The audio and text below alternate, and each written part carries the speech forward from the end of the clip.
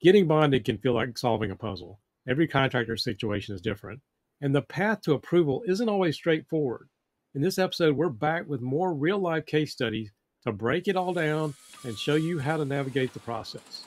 Welcome to the Contractor Success Forum. I'm Wade Carpenter with Carpenter Company CPAs, and as always, I'm joined by Stephen Brown with McDaniel Whitley Bonding and Insurance. Stephen, the last time we tackled this topic, we uncovered some great insights, but there's so much more to explore, and I'm sort of excited to hear your take on some of these additional case studies and dig into the lessons that contractors can take away from it. So are you ready to dive in on that? I'm ready, Wade. Any thoughts from last time? I enjoyed the format last time. I'm glad you did, and I appreciate you coming up with it, because sometimes talking about yourself and what you do for a living is almost boring if you talk about it so much, but this is an educational podcast, and we want folks to understand that in bonding, like everything else, number one, it's about relationships, and number two, in order for things to go smoothly, you got to communicate change way ahead of time. It's just the right way to do business. You need to treat your bonding underwriter truly as partners on your board of directors. And if you care about getting them the information they need and communicating with them, you're going to have a very strong ally. If you don't like the current situation, or you haven't even met your underwriters yet, talk to your bonding agent about it, because the relationships are everything. I mentioned before, Wade, that as a bonding agent, we're kind of a matchmaker. They're different companies with different appetites, with different personalities. Either way, we want there to be a mix. We want there to be a match. In an ideal world, a marriage made in heaven, something that goes smoothly and is an enjoyable relationship. Personally, I enjoyed that last time. I think it was interesting to see these real life case studies that you and I face every day. And I know in this format, we were just hitting you with a case study and you're giving me your honest opinion off the top of your head. And I love that, because they are things that we talk about, but we don't think to tell people what we're running into. If it's okay, before we do that, I'd like to make a little announcement here. I think I mentioned a few months ago that I was working on my book. The first draft was written back in July and it's now December. We're going through editing and it's been a long process. The target date is still May of 2025. But as I mentioned ahead of time, I'm looking for beta testers for the concepts in my book for Profit First for commercial construction. So the reason I'm bringing this up was that I even ran some of my accountants through the instant assessment that was in the original book, and people struggle with that. And my accountants couldn't do it. As I was researching the book, I had an engineer that is very intelligent, and he told me he got stuck on that part of it. And too often I see contractors, they love the concept of Profit First, but they don't get started. So again, I've reconfigured the whole thing and approaching it very differently from the traditional books, and it's written in a very different format as a business fable. But anyway, long story short, here's the deal. If you're interested, this is completely free, and I am looking to do beta tests with the concept. You're going to get early access to the book and walking through the exercises specifically for contractors in a group setting. We won't be sharing your personal numbers with anybody, but your payment to me is your commitment. Your commitment to, number one, doing the work and giving me honest feedback. And number two, if you like what you're seeing, I'd love an Amazon review or endorsement on it. I'm looking for up to 20 people, a cross section of contractors. I want general contractors, subcontractors, different revenue levels, different number of team members. If you're serious about trying to change your cash flow game, which is what all this is about, and change your profitability, I would love to work with you on that. I can't guarantee we'll pick anybody, but we are trying to get a cross section so that we have good feedback for the book. If you're interested, we will have a link in the show notes, but it's profitfirstconstruction.com/beta. Spots are limited, so don't wait, because we are doing this in December. So the sooner we can get some feedback and go ahead and get moving, the better. So thank you for letting me take us off the topic for a minute. Wade, that's fantastic what you're offering to do. And I could just say this, having worked with you all these years, that if I owned a construction company, I'd jump on this offer immediately. Because first of all, it's a chance to get to experience the Profit First methodology and to get your help with it at no charge. You're literally walking them through that. If you say, I don't even know if I have bought into this Profit First mentality, give it a little bit of study. Talk to Wade about it. But I can just tell you this, it's been the foundation of our podcast for the last, how long are we doing this, Wade? 3 years? So we're getting closer to 4. Dadgum, wow. Okay, so 4 years worth of podcast, and every success that a contractor has and every element of measuring that success ties into this mentality of how you treat your profit. It's fantastic. It's a great way to focus. And if you're thinking about starting something like this, you've got to start somewhere. That's my pitch. If I had a construction company, I'd be the first one to contact you. I can tell you that. Well, thank you. Again, your payment is the commitment to do the work. want to make sure that the way I'm teaching it is the best way that I can possibly do. With that said, let's go ahead and jump on in. First case study I'd love to throw at you, Stephen. Let's assume we've got a contractor with very seasonal revenue. Maybe they can't work because in the winter it's cold or something like that. Maybe a landscaper, all those that work outside. So it's very highly seasonal. So they got inconsistent cash flows. A lot of times they run into problems in the winter months. And maybe they're looking for a bond from you. What would you tell them? How would you approach getting a bond when you know somebody has serious seasonal issues?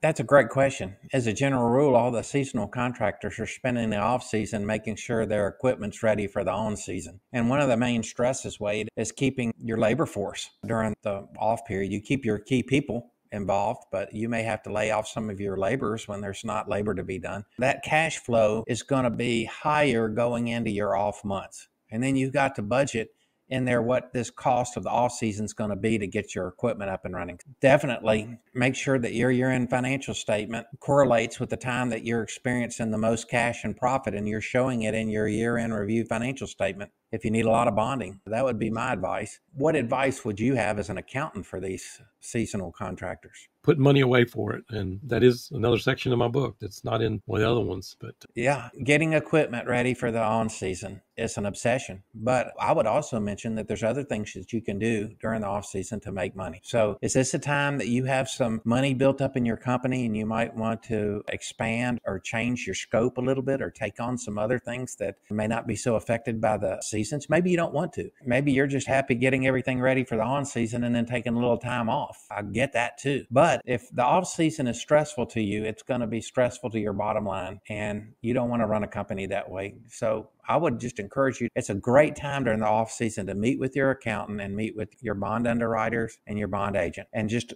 go through the numbers and start talking about things and getting some ideas, because it's the off season that you usually have the energy and the impetus to get new initiatives started. That's probably a good time to reflect on those kind of things.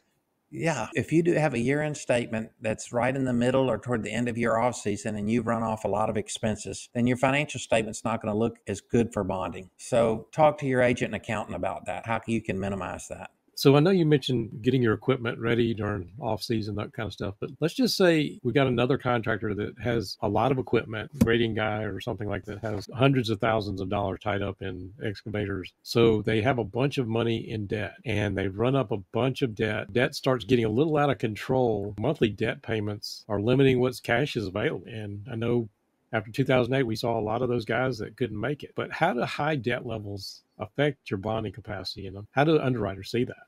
They're going to look at your overall net worth of your company, Wade. Remember that the working capital, current assets minus current liabilities, is the key indicator of providing bonds in the short run.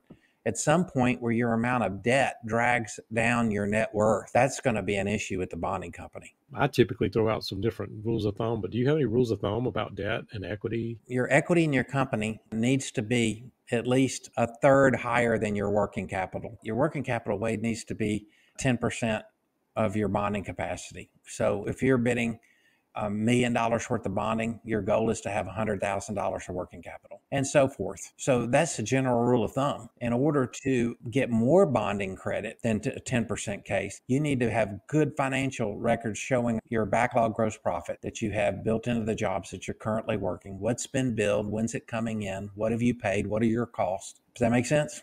Absolutely. Good advice. Let's take another one. Let's say a contractor, you've been working with them for a few years. They seem to have pretty inconsistent profit margins. One year they're up, sometimes they're down.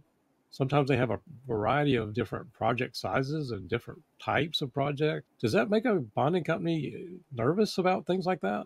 Not generally. It just depends on how well you've been able to track and record those projects from an accounting standpoint. Are you able to get all the small projects knocked out? A lot of times I'll see a general contractor and any projects under $100,000 or $50,000 will be lumped into a general category. So they're not itemized on the work in progress report. That's just too much effort. And as a general rule, you can see that the lumped together small contracts are always less profit than the regular jobs that are being managed carefully one at a time. And you might say, well, I throw a lot of expense into those small projects. But I would think long and hard about whether you're doing a lot of small projects as favors to people or just to keep your folks busy working at your cost basis. Well, I think that's a good answer. Sometimes people are taking jobs too low, and whether it's a bidding problem or whether they actually know the numbers. And this really wasn't one of my case studies, but since you went down this road, let's modify this a little bit. Instead of inconsistent profit margins, let's say we got a job schedule at the end of the year and we say we're going to make 30% gross profit and it ends up with 5% gross profit. If they're inconsistent about their bidding, how does that affect your bonding? There's always certain jobs that are going to be an exception to the rule. Bond underwriters can get over that, Wade.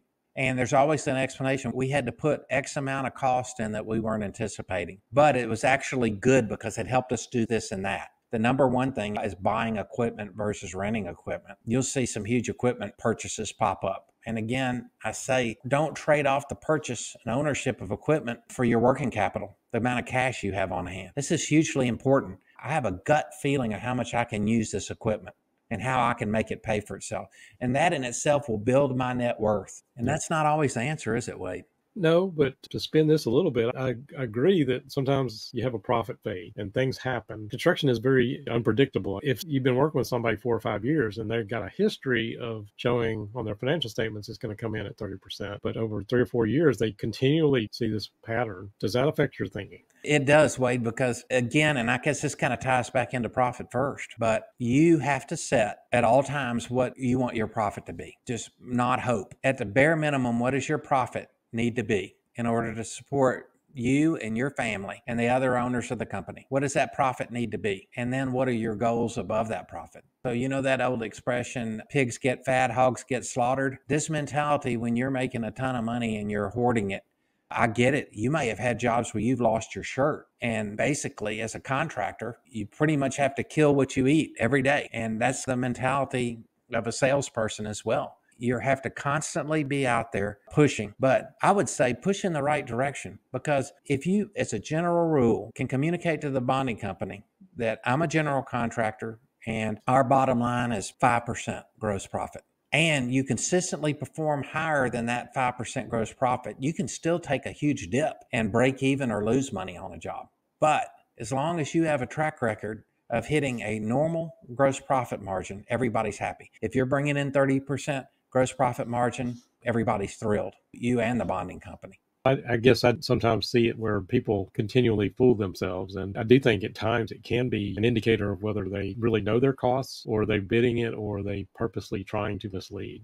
Yeah, there's so many situations where the contractor mentality is, who cares about bonding? And all I know is I don't want to pay taxes and I want to live as profitably as I can for myself through my company. What would be your argument against and for that mentality? We see all the time that people are doing things around their taxes, that too often they pay too much attention on that. And if they got a CPA that does any planning at all, we were just talking about this, it's on the tax planning side and not on the bonding side. Sometimes you do need to have a balanced approach to that. Taxes, bonding, as well as the third piece of that is, let's not screw up your cash flow. So that's what I would say to that. That's where I was hoping you were going, Wade, because if you got your cash, you're hurting your company. And if you're hurting your company, you're hurting your ability to get bonding. So don't think about what the bonding company demands versus what taxes demand. Think about what your company demands to be healthy. And just plan on paying your taxes. Just do it. You've heard that old expression, and we've talked about this before, contractors going broke, being obsessed about getting out of paying taxes. If you're doing that right now, I just urge you to rethink your mentality about it, because one thing in life is sure, death and taxes. Another thing is tools and equipment that you need to do your job for construction.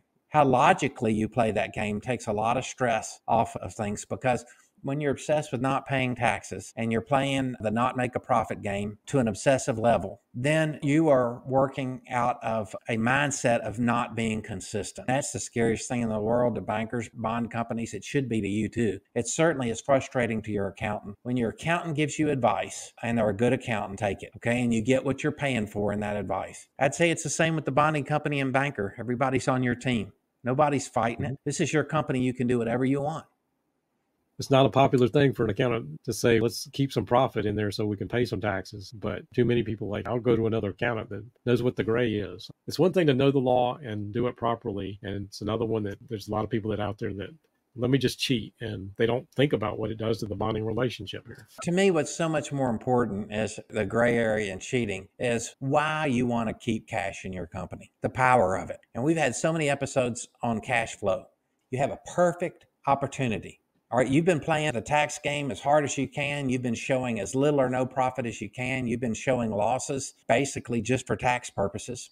And then you say to the bond underwriter, and you hear this, oh no, I made money. Yeah, okay. So the reason you want to do it the right way, which is to keep some cash in your company, is for the unforeseen things. The ability to say, hey, this is a great job. This is so much bigger than we've done before. And we want to tackle it. And here's why. Well, you make that sales pitch to the bonding company, then they're more inclined to say yes if you have a reputation of running your company the right way. If there's a huge distribution at the year end and it goes for paying taxes, a big chunk of that's just to pay owner's taxes, that's so understandable. If you take all the money out of it and you put it into your lake house or something and you hide that as a job cost, that's a whole nother issue. And it may be a fun game to play, but it's going to bite you eventually.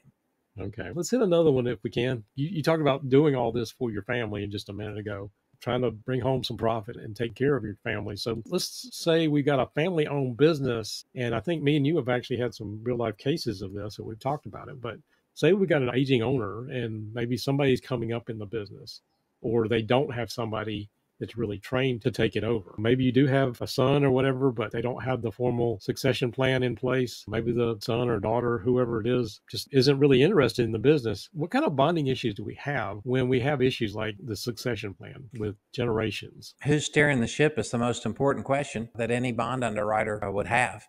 Now, in a situation where you have family members that are young and inexperienced coming in to take over the company, you as the captain of the ship are going to have to stay around a little bit longer. Another thing to stress during this transition period are the key employees. Make sure that your bond underwriters know who they are and that they're happy. They're going to stick around.